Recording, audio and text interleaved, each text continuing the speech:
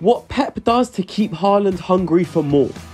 In Man City's huge 7-0 win over Leipzig in the Champions League, Haaland scored 5 goals in just 57 minutes, setting a new all-time record for the quickest to score 5 in one Champions League match.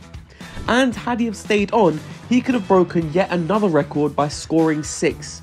But Pep made the decision to take him off soon after his 5th. Haaland told Pep that he wanted a 6th, but Pep says he brought him off for his own good.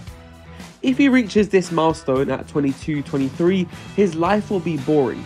He wouldn't have a target to reach in the future. If you were Pep, would you have left him on to possibly complete his double hat-trick?